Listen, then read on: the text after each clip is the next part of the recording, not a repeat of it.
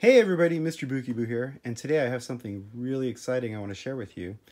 Now, it is not my new and improved Jabba's Palace, which you see right in front of you. I'm actually going to be doing a video on that real soon, so keep your eyes out on YouTube, and make sure you're subscribed so you don't miss out. There's a lot of cool details that I've added to my new and improved Jabba's Palace. But today, what I want to share with you is my custom Jabba's sail barge.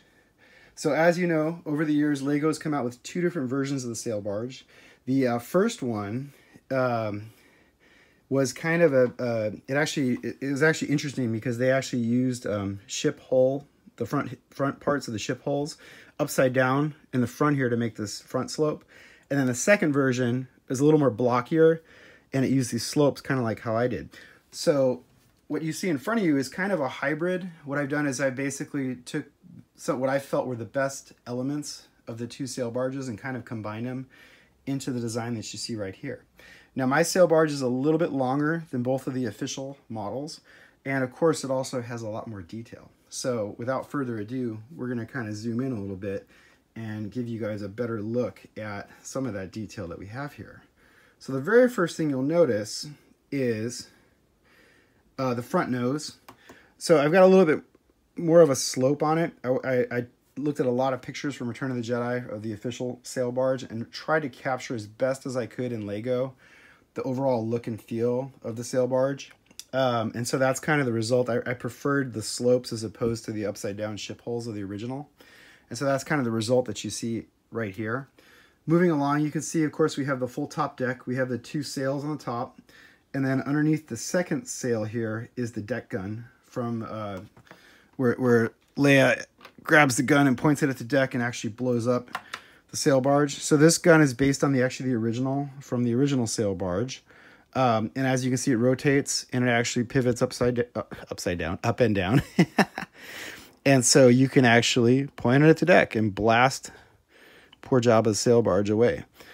The other thing, and then of course there's the top part here. I'm still adding a few details here and there. I'd say at this point, this model is about 90% complete. I haven't played around too much with it over the last couple months because I've been too busy working on the city. But every now and then I'll come back to it and I'll add a little bit more, detail here and there. As you move along, you'll see, so here's like the windows that are more towards the back of the sail barge. These actually open, and I'll show you that in a minute when I actually get to the interior. And yes, there's a full interior. The stabilizers, and these were copied off of the official sets as well. And then the repulsor propulsion unit in the back as well. So if we zoom out, you can actually, and we'll get a little closer look here, and you can kind of see what's going on. So the engine's in the back. So I lengthened these. On the official sets, I don't think they're quite as long here, and they're also not as detailed. So there's just a lot of curved slopes in the back here and a lot of tile work. It's pretty simple and straightforward, but I think it captures the look and feel of the engines in the back. And then just real quick, you can see the bottom here. So it's just some inverted slopes and then just some textured bricks just to give it a little bit of differentiation from just being a solid gray mass of blah. And then of course the bottom, it's just a whole lot of plates that's actually holding everything together. Now the really cool thing though, that I'll show you is, of course, there's a full interior. So these just flip open. They actually sit on hinges that you can see along the bottom here. So these panels, all of these open, and you can see there's the big guy himself sitting in his little throne area. And then here is R2-D2 and Boba Fett hanging out in the bar. And then as we move along, you can see this area here, which is just basically a little rest area. And there's Ula, and there's one of Jabba's guards hanging out. And of course, there's a little weapons rack right here. And there's some chairs for them to sit on and a nice like reclining lounge chair. The other thing that you'll see, you can kind of see in the lighting's, still working on the lighting for these videos, guys, I tell you. But you can see there's a little archway there. There's actually Barge back there, and there's a jail. So there's a door that leads to a jail. And so I'm going to rotate this thing around and show you on the other side here. So same idea, it opens up. Oh, here's the big guy again. Or the big guy's backside, I should say. And hey, there we go. There's Chef Homer working in the kitchen. So we have a full kitchen for Jabba. He likes eggs, chicken legs, some concoctions there for the bar. And here's the backside of the bar with Boba Fett hanging out. And then over here, there's Han waiting to get fed to the Sarlacc. So there's a nice little jail cell here. This door actually opens. You can actually push it from the other side, so you can actually get into the jail.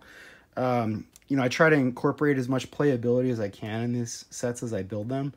And so, like I say, this little door here actually opens. You can push it. It's easier to manipulate from the other side. I actually probably should put like a hinge or like some type of a texture brick here so I can actually open it from the inside. But then, of course, if I open it from the inside, Han would probably escape, right? So anyway, you can also kind of see how I did this. So this is based on, like, again, the official Lego sets with the slopes and whatnot, and how it actually achieves its shape. And then you can also see the panels, how these are substantially beefed up in order to support. Otherwise, these would be really flimsy, these doors. And so it's basically, it's almost three plates deep at its deepest part right in here. And then there's also, so you can see here how the windows open. And then I use these, the 1x2s with this little, like, what is that? A little, I don't know what that thing's called. What's that called, guys? What is, these are rail. And so that actually keeps the windows from going like inward. So you can't push them in, you can just open them outward. And so you can actually adjust the windows just like in the movie, just like how they look, and make them all staggered and like funky looking like that. And so you can kind of get that cool effect, and you can kind of play around with it. You kind of get, here's just like a front end view of it. So it's a lot of slope work in the front. Again, it was tricky. It's tricky to work with slopes in Lego. You probably could do like some type of plate wedge thing, kind of like I did in the back, which I'll show you in a minute.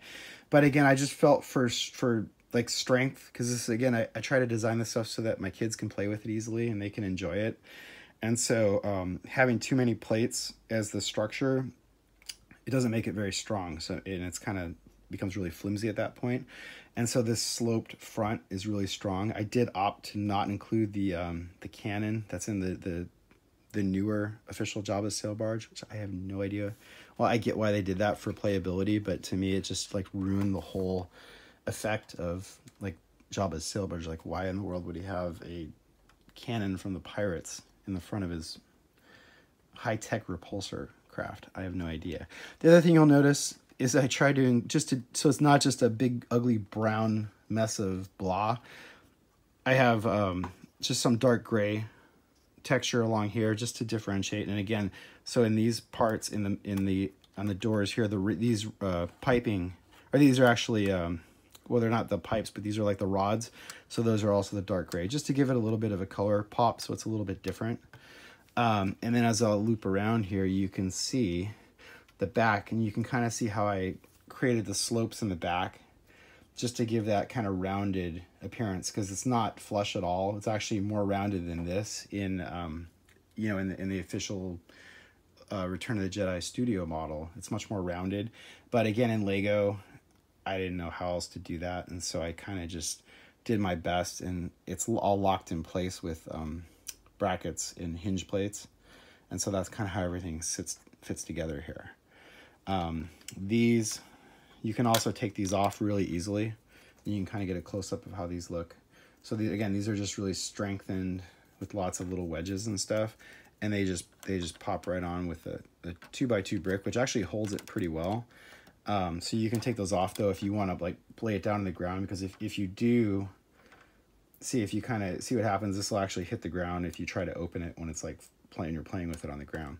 Jabba's also got a little mat that he's sitting on in there. And again, I plan to add, there's a few gold like trinkets in the back in the corner here that you can't really see. I'm going to add a little bit more detail here and there. Uh-oh, my stabilizer fell off. Add a few more crew members and whatnot. Probably add Luke to the top deck and Princess Leia.